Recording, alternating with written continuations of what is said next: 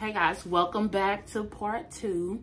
So today I'm just going to be cutting this rug down, putting some backing on, and finishing it up, doing some detail work.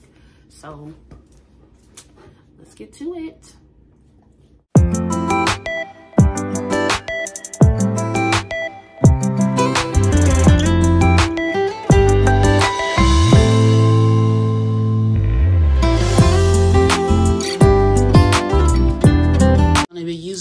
To cut this rug down, or you can use like some, I think people end up like taking their whole frame down and peeling it off that way, but I use staples like I said in the last video, so I'm not gonna be able to just take it off like that, so this is gonna come in handy.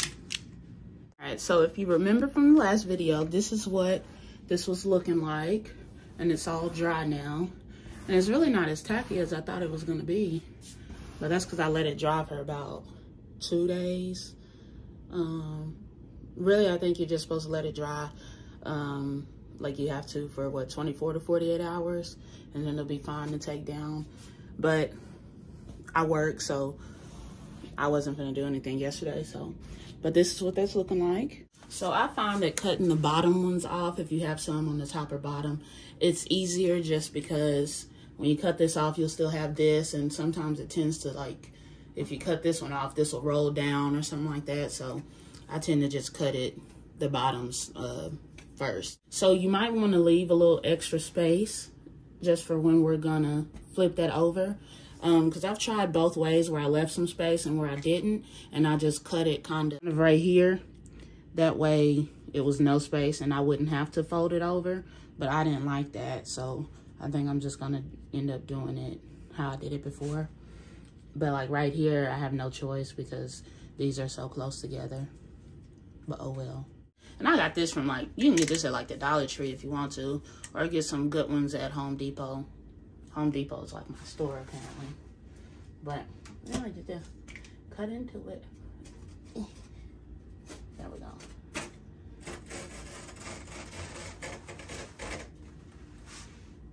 That was so easy.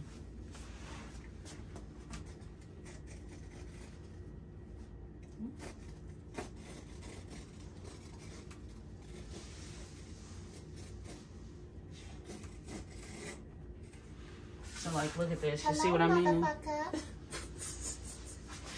You see what I mean? Like, honestly, I should have cut the bottom first, and I wasn't really trying to demonstrate what not to do. I just didn't think about it on the bottom one too. But you want to cut that bottom one off first so you won't have to deal with this. And you won't have to hold it up and try to cut it. But now I'm going to get some assistance. Can you hold this, please? Just hold it like this. It's at the top so I can cut this off. Oh, thank you. Appreciate that.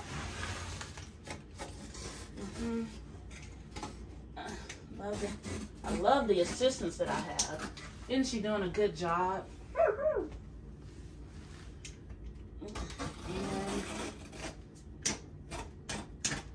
there we go. This is how big this is. This is, like I said, a 3 feet by 3 feet rug. And that's what, see how it's curved up and stuff? And I got some leftover, little leftover right here that I can pull back, and I'm gonna end up hot gluing it like that, but I'll show you guys that in a minute. And I guess you can cut it from the front too. I've never tried that, and I'm not gonna try it today. And I'm gonna cut this whole thing off just because I don't want any of this. I'm gonna keep all that stuff at the bottom down there. I know you can't see it. This stuff right here, I'm gonna keep all this at the bottom, so I'm gonna cut up under this, because this will be hard to tuft into, and I'm going to use this for another rug that I'm going to do later on.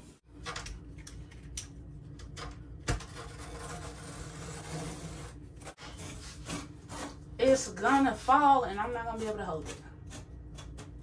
It's like, that's this one right here that I just cut off. See how long? This one's really long, actually. This is a, what'd I say, 2.5 by 4? 2.5 by 4, yeah. So really liking that one.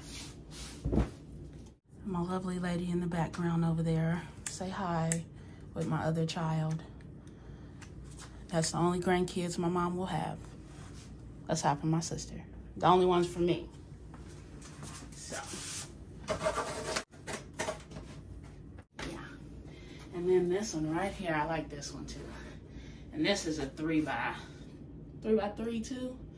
So, yeah. These are almost, I think, some of the biggest ones I've done so far.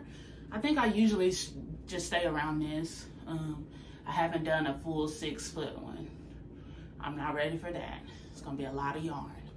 But anywho, time to use this bad boy right here. So I got in these.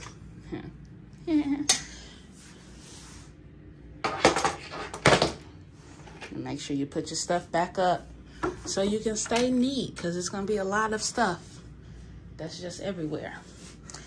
So I got this glue gun from my girlfriend's office. I don't know where she got it from, but you can find a glue gun at like Walmart or Amazon. Amazon has everything. As you can see, I've been using it. I was supposed to clean it off, but everything can't be perfect. So let's not expect anything perfect, okay? Okay, just another little life lesson here. I put the rug on my table. You can do this on the table or the floor. My legs just cramp up on the floor, so I do it on the table. And you see what I did with this right here? Can you see? This is my old tufting frame. I just put it on the back of my table, so if I ever wanted to use that, I just turn my table around and do it like that. So I tried to rearrange up in here because it was really cluttered. All right, so what you want to do is get you some nice scissors. I got these from Home Depot. These are some really good scissors. They cut through about anything. Or you can get you some little cheap, nice, well, these aren't cheap either. Some little small scissors for the little intricate little, yeah. So what I like to do is, like, you see these ends right here? Yeah, Jesus. I like to cut, if I can get a grip on it. Hold on. Jesus. Let me sit down so you can see better. All right. So I like to get right here and kind of cut this a little square off of it. Just like that. Just like that. That way, on this corner piece, when I fold it over, it's going to be, which this is also why you want to get, have a lot more left over so you can fold it over easily. And then we're going to hot glue this, and then you see this right here. Once you fold that over, you got that nice little corner. Yeah, so just cut you a nice little small square so you can get those corner pieces like you want them. So check to see if your hot gun heated up. And if it is, let's see. Almost choked on something.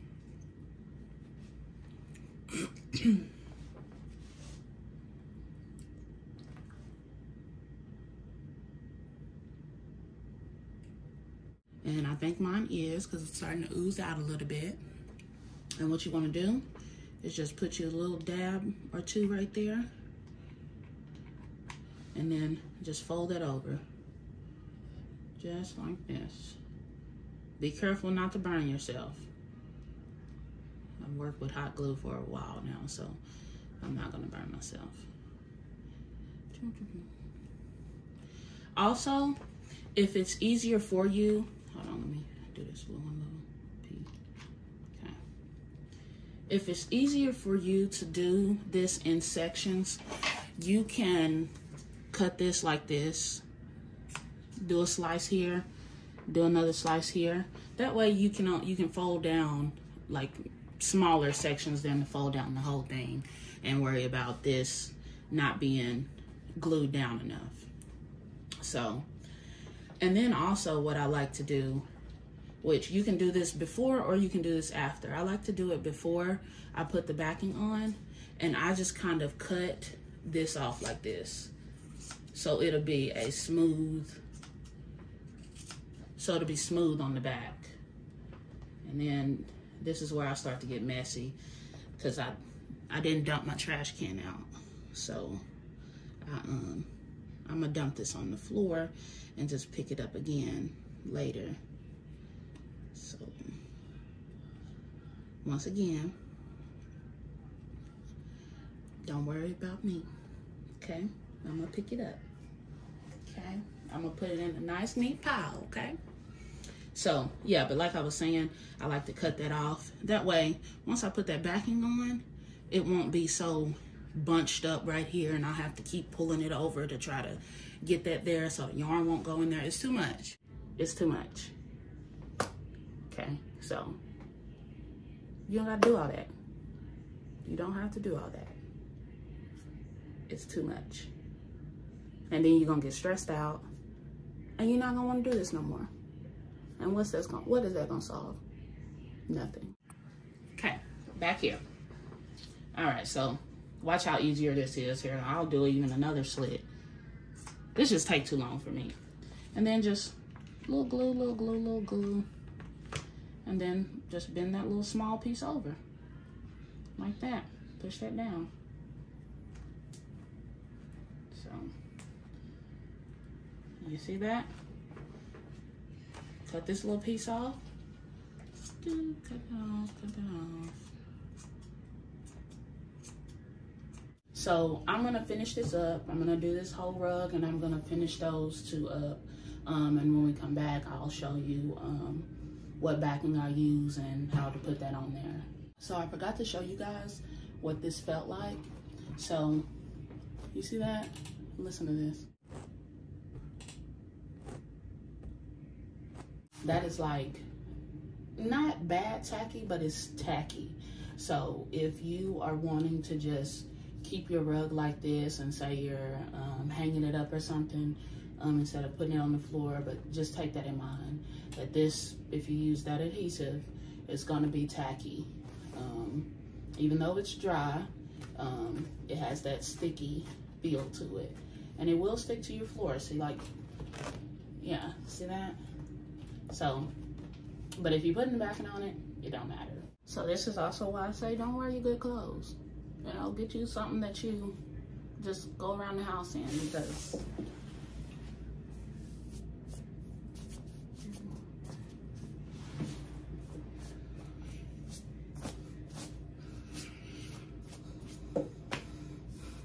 get hot glue everywhere. This is probably old epoxy. You know, find you a working shirt. Don't use your good clothes. That's another fact. Look at all this fuzz that's going around. Mess around and be like SpongeBob. Now they're floating around my thinking space. So long, pesky particles.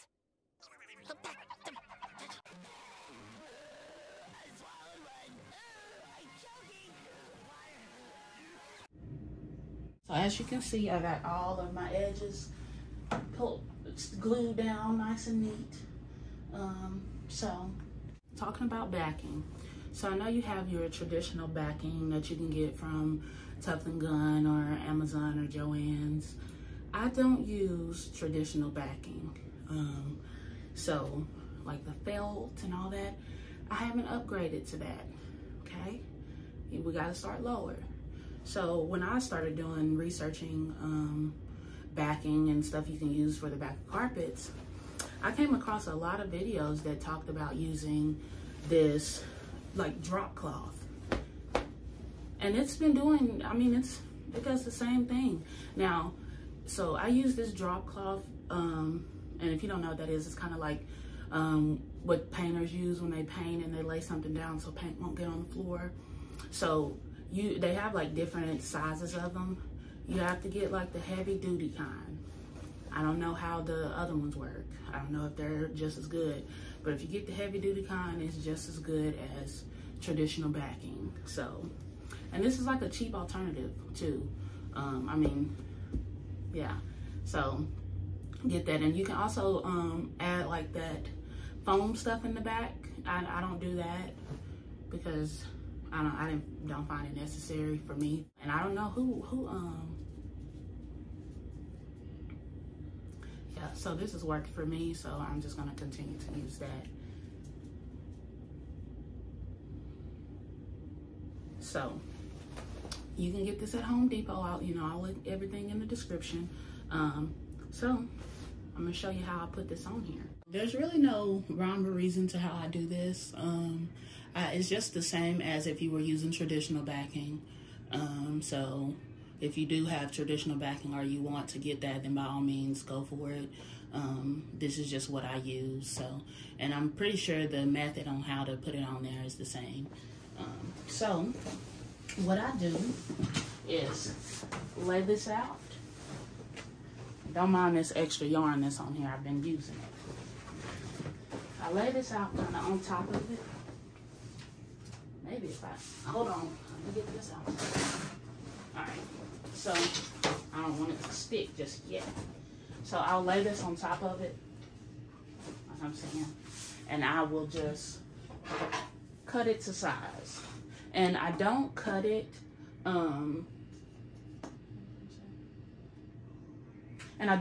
directly to what I need. I kind of leave a little excess space. That way I can pull it and spread it out like I want to. Let's go ahead and do that. And you kind of want to do it so you can save your materials. Let me get down here. So you can save your materials. So try to do it at the edge. So, and honestly, I don't even have to cut that right here. And just, I'm gonna cut it right here. Ma'am, can you hold on for a second? No, can you hold on for a second? Excuse me. Just for a second. Can you say it for me? Thank you. Just stay there. I don't mind you being in here with your mama, you know, but we gotta, mama's doing something, okay? All right, so. I don't wanna, see, this is what I'm saying. It's not this difficult, y'all. I'm just in a bad area. Okay, here we go. Now we got it. All right. This is right there. And you just.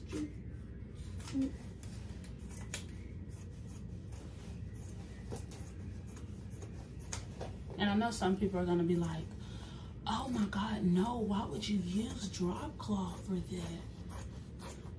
It works. It works. If you've never used it, try it. It's very cheap. Not very cheap, but you get, it's kind of like using the burlap instead of the primary tufting cloth. Gets the job done, doesn't it? Yeah. Ain't that right? That's right. Give me a high five. Give me a high five if it's right. I don't want to hug. I don't want to hug. Give me a high five. High five? Thank you. Thank you. I appreciate it. Kisses. Mwah. Love ya. Got to love the babies. All right, so now we're going to spray the adhesive on there. So y'all remember when I was talking about don't wear a mask? Well, I was only talking about the adhesive, the carpet adhesive. This shit is toxic. This is what I've been using. It's the Gorilla spray adhesive. It's really good and it's very strong. It stinks. But then I forgot that I had this also that fell out of my closet this morning. So I said it had to be a sign to use this. And this is really good too. I use that for my little thingies on the wall. But anywho, so I think I'm gonna try this one out today. And hopefully the smell is not as strong as this. This is also why I do this outside, because of the strong smell. And no, I don't eat in this oven. This is for sublimation tumblers. So this is toxic also. So first of all, you want to flip this back. Get this little piece of yarn out there. Flip that back. And what I like to do is literally just spray your adhesive.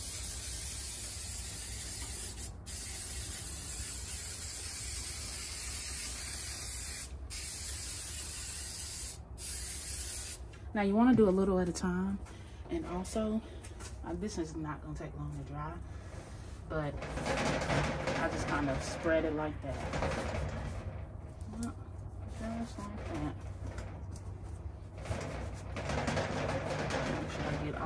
to the end.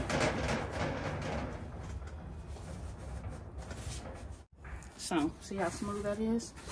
And then you just start like this.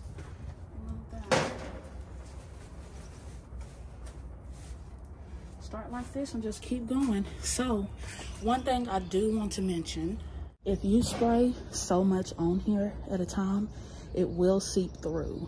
And that's not just with this backing, that's with any backing and spray adhesive. So do like light layers and don't let it dry, but don't try to soak it down just because you think you didn't put enough adhesive. It's gonna stick, okay? So just keep that in mind. Okay, the sand, just spray, spray, spray.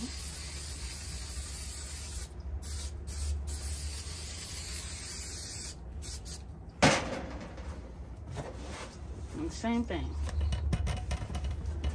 You just wanna work it down. Making sure it's tight. Now, and we're gonna just repeat this until we're down to the bottom. I also want to say, you don't have to worry about, you see how this is not sticking all the way? Well, it kind of is, but not. Don't worry about that, because we're gonna hot glue the edges. And that's also gonna add some extra security. Look at that, looks good from the back right now. Let me be more specific. This is, you can see there, oh, can you see it? Canvas drop cloth, and it's heavy duty from Home Depot. So, I guess I can take this off, huh? All right, it is cold outside, but it's hot in here. It's a shame. All right, so what I was telling you guys about, this right here, well, and also this. See all this? This is why I want all that gone, so it'll be easier for me to put this cloth on here. All right, so you got all this excess, and what we're about to do is just cut it off. So what you can do is get you a marker and kind of just trace the seam and cut it, but that's extra. It's not really necessary. What I do, yeah, is I just do this right here. I just recorded so much and didn't push record. But I was basically saying I'm gonna get those little black strips. I forgot what they were called, but you put them on the edges of your rug, and I'll put it right here or something if I remember it at the end of the video. But I'm gonna purchase those. I just haven't purchased it yet, but you won't see me putting those on in this video. So, okay.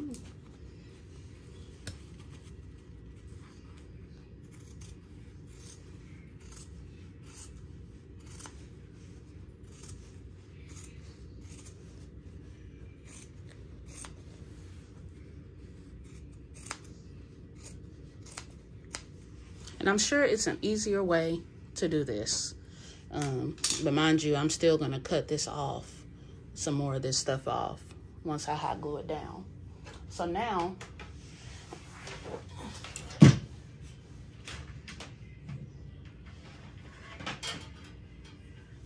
you wanna get your hot glue gun, and you wanna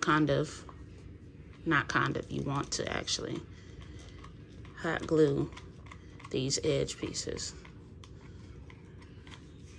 Just like that. And then we'll go back in and cut, oh, that's hot.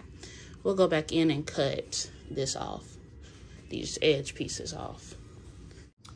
All right, so we are done with this backing.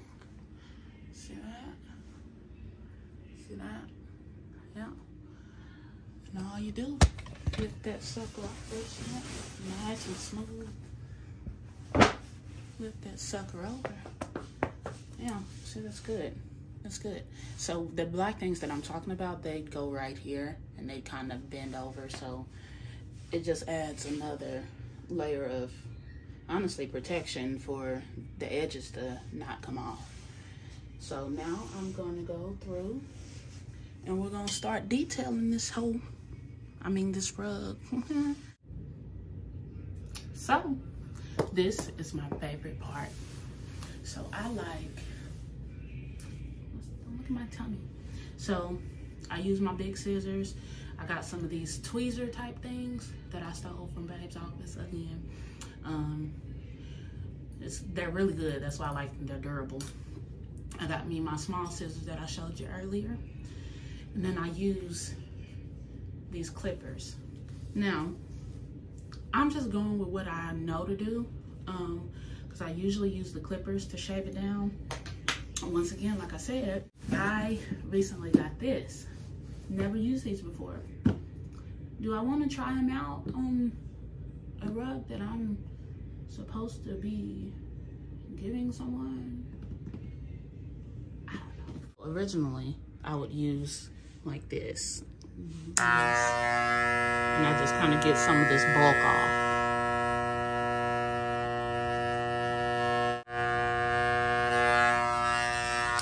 Alright, so like this. I get some of the bulk off just so I can see a little bit more. So look at the difference. This is what I'm talking about. Let me move some of this. So you see this right here, all this extra. These are just long strands that just come out. So I got some of this bulk out so I can actually see what I need to go in with my tweezers and kind of move around. You know what I'm saying? I also want to mention when I'm shaving these down with this, I don't go in any particular direction, okay? Honestly, whichever way I need to go. So like for instance, this right here. You see how these are going this way? It would make sense for me to do it this way.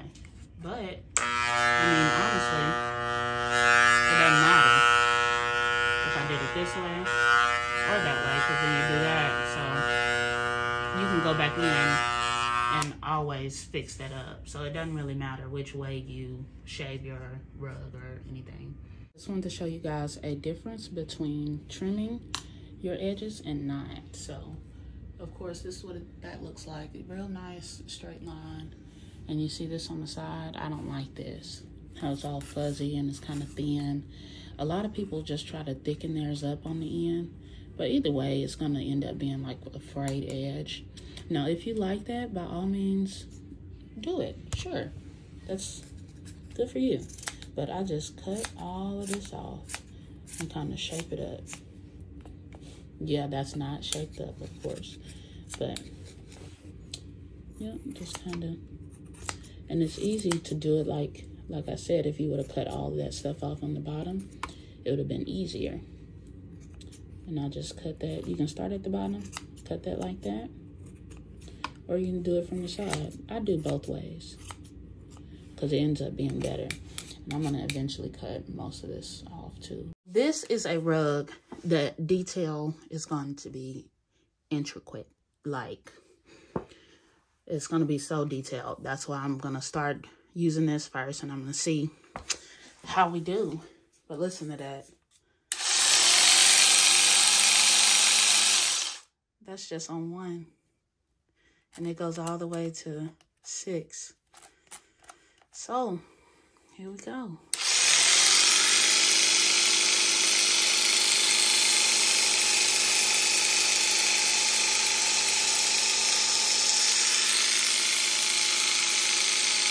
This is what that little piece looks like.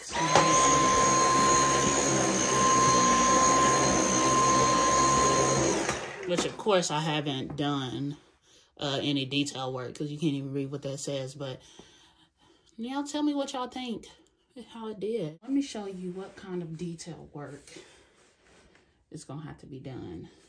So this right here, you can't even read what this is supposed to say. So what I do is I take my tweezers and kind of push my yarn where I want it to go. So like this right here. Once you get your letters how you want them, you can do this multiple ways. So you could get like these type of scissors right here, and you can go in and just cut individually each little corner piece and just like this. However, I found it easier just to take my clippers, turn it all the way so you have this setting and you have this setting. Turn it all the way right here. And just shave this off.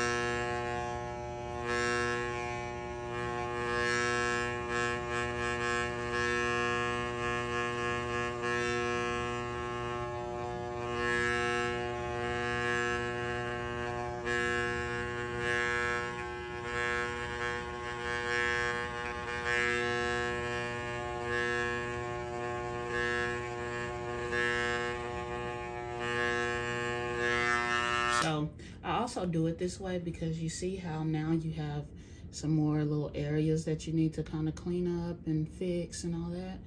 Well, say you went in and did all of this and did those little scissors, and now you go and get your sheep shears or whatever you use to shave down your rug. You go through and it ends up like that. So now you have to go right back into it and do it again. See, I don't want to backtrack and do all this double work. So you can do it this way. Now, you won't get, if you do it this way, you won't get like these crisp lines that you will with doing these scissors. And the only reason that I'm doing this is to get a crisp line here on the words. I know it's kind of contradicting, so why would you do this if you're just gonna go ahead and do this? Well, because sometimes you don't have to use these. I only have to use these because look how small that is. Those are really small letters compared to this full image. So I have to go in and use these scissors. So now if I were using it on that other rug that I was just doing, you wouldn't have to do that because it's really big letters. For instance, this right here. You wouldn't have to go in and use those little small scissors. You just, once you pull that stuff back, like all these little pieces, and then just shave over that, that line is gonna look really crisp. I'm not done at all. I still gotta go in and do a lot of fine tuning, but I just wanted to show you guys that this is kind of what, you know, you're looking for. This is the difference between just tufting the rug and taking it off the frame and shipping it out than going in and actually detailing the lines up and trying to straighten them up and everything. So you can see on this side it's semi-straight, like it's still not straight, but you can tell that this side has been worked on a little bit compared to, see if you can see, compared to this side. I mean, you can barely see what that is. You can tell the words, these are really bad. So just stay tuned for the next video. Hope you guys learned something from this video. And I'll show the finishing products on the next video. And then I'm also starting a new rug because I know you guys didn't get to see like anything about how to put the cloth on the frame and starting out and drawing your image on there. So I'm going to be talking about some of that in the next video. So be sure to tune in for the final product and some more tips and tricks. Deuces.